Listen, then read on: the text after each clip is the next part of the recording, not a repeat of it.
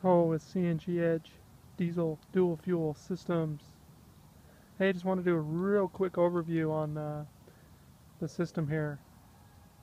Just before I ship this system, I thought it'd be a good idea to just kind of lay it out, show you the simplicity of the system, and give you an idea of how it installs and how it operates. So as you can see, this is pretty much a complete system here. The only thing that would be missing would be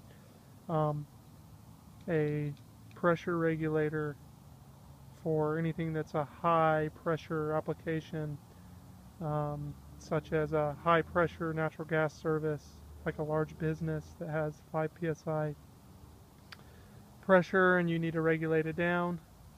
That's something that can be provided. And then also for a 24 volt generator or anything above 12 volts, we have a voltage regulator that can be provided that brings the pressure down to 12 volts. This is a 12 volt system, so you need to connect it to something that is around 12 volts, basically 10 to 18 volts. Anything above that, so anything that's 24 volts needs a voltage regulator that we can provide. It's an external high quality voltage regulator. So let's just get into the meat and potatoes here of the system and just show you real quick how things operate and what it's all about and really how you install it. Right here is our ECM, electrical control module. This is the brains of the operation. This is what handles basically everything. Once you've calibrated the system and it's working the way you want, cover goes on this, it goes away. You hide it away, you don't have to worry about it anymore. It's all fully automatic. I'll show you how to adjust that in a minute. Right here is your exhaust temperature sensor, or EGT probe. This goes in your exhaust manifold and it monitors your exhaust temperatures, and if they were ever to exceed a given threshold, it would automatically shut the natural gas off. Just a safety measure, natural gas can make your exhaust temperatures hotter, and in most cases it's never an issue. With this, it is not an issue, because if they get to an unsafe temperature, before they reach that temperature, it will shut the system off. Here is our boost pressure sensor. This is the main sensor for the system. This is where we get our engine load information. This just taps into the boost side of the turbo. So after the turbo, there is a threaded fitting on here. You just have to tap it and that thing threads right in. There's also a mounting hole here, so you can screw this in and mount it, zip tie it, whatever you'd like. This right here is just a unit I put on here for testing. It will not come with this. You do not need this. It'll come with a hose here and a threaded nipple. If the hose isn't long enough for your application, you can just go down and get one at any auto parts store. It already has a connector on it that can come on and off, but it's hardwired into the system. You don't need to worry about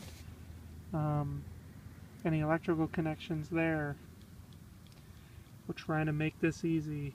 Right here is just our automatic on-off ball valve. This is similar to one you would do with a hand, except it's automatic. When the system is on, it will open and let gas flow. When the system is off, it will close. It's specifically designed for if your engine was to ever stall out or you lose power. Even if you completely lose power, it will still close and seal off gas permanently. So it's basically like having a hand adjustable ball valve like you normally have for gas, except it's automatic. Right here is your gas inlet. For this customer, it's hose barb. They're going to actually connect to it with a gas hose. For most applications, you would just run your gas pipe right up to here, threaded gas pipe. This is a standard NTP fitting. Screws right in right here. You can use flexible gas pipe or hard pipe, or you can use hose barb and use a rubber hose or some sort of composite hose. This comes in different sizes. If you have a really, really big unit, we can do up to 1-inch pipe size, but it's just something discuss with us and we can get you the right one. This connection here is for demo purposes is real short. We can make it in a lot longer. This is just a filter, so this typically installs right close to the exterior of the generator or engine, and right where the gas line would come in. And then this can be any length you need. This can also install right close to here or anywhere else. If you check out some of my other videos, you'll see where I've had this installed. Doesn't matter where you put it. It can go anywhere that's convenient for you. Same with this connection between here to the injector rail. That can also be any length that you would like. That brings us to the injector rail here. This is what delivers the natural gas, meters the flow. This is a 3-injector rail, as you can see. We have 2 injector rails, 3 and 4. Just depends on the size of your unit. Typically most people need a 2, even bigger units need 2, sometimes 3, sometimes 4, most of the time 2. And sometimes we provide 3 just because it's kind of in between. So for that, we have connections that go to the system here. These can be taken off. They also come off here, so these feed into our ECM. And then this is our high current 12-volt line. That goes right to your battery to provide the current. These are higher current, so they need a direct line right to your battery 12-volt source. Right here is our mass ground. This just goes to a high quality ground. This is also with the injector portion. It just goes to a really high quality ground source, engine block, or even the battery if you'd like. Your injector nozzles just tap in. These can be also any length. Shorter is better. Try to locate your injector rail as close to your air intake as possible. These go in pre-turbo, before the turbo, in the suction side between the air cleaner and the turbo. And those again just tap and screw right in. Pretty easy. But shorter is better. You can, this has a little mounting plate on the back. You can mount it wherever's convenient for you. Guys, that's pretty much the operation, how that thing goes in. It's a real simple install. Most people can do it in just a few hours. It was meant to be easy, but also work correctly.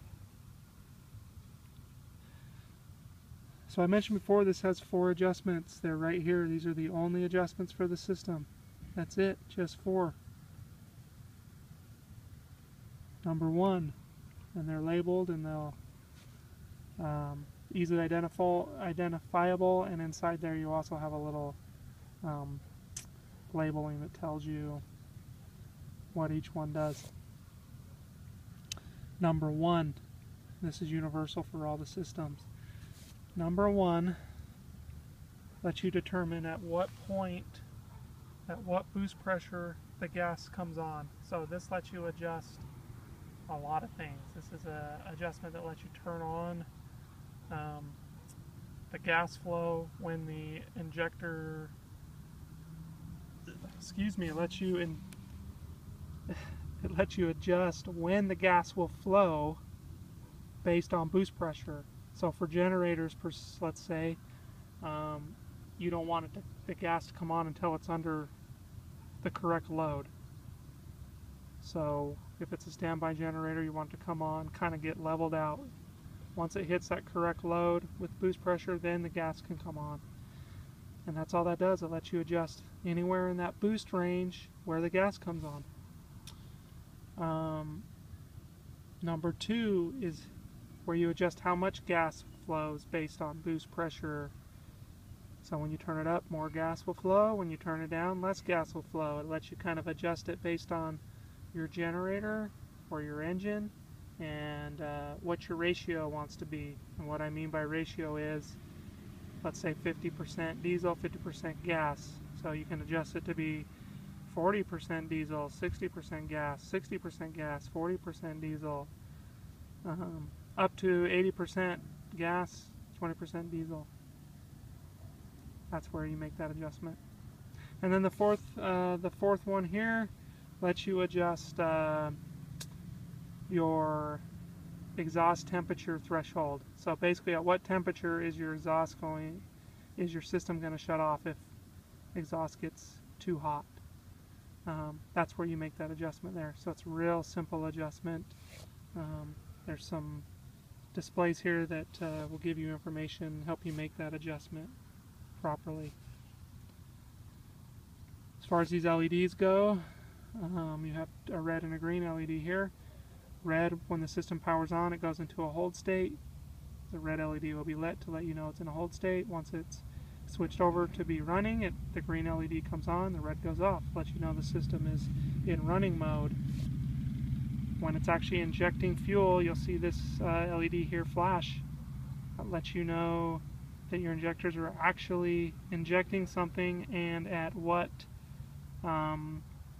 frequency they're injecting.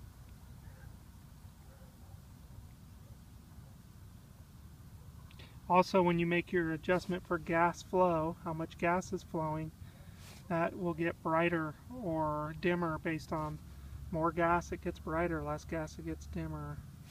And then this fourth one here will just come on for exhaust temperature. If it reaches that threshold, it'll come on to let you know that's what's happening and why gas isn't flowing. The other adjustment I forgot to mention now that I was thinking about it is we have a frequency adjustment. Just some engines like a different frequency than others.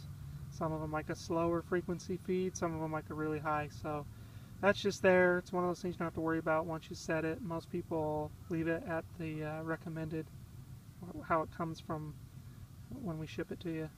But for some engines, it's a good adjustments needed. Some of them just like a higher frequency, some of them like a lower. So that's the 4 adjustments there. So that's basically it. That's kind of how the system goes, how easy it is to install. I mentioned before, it only takes a few hours to get this thing up and running, and you're off to the races once that thing's on there. Set it, let it go. One last thing to point out here, this is our main input power. So blue just goes to a ground source, like your battery ground or your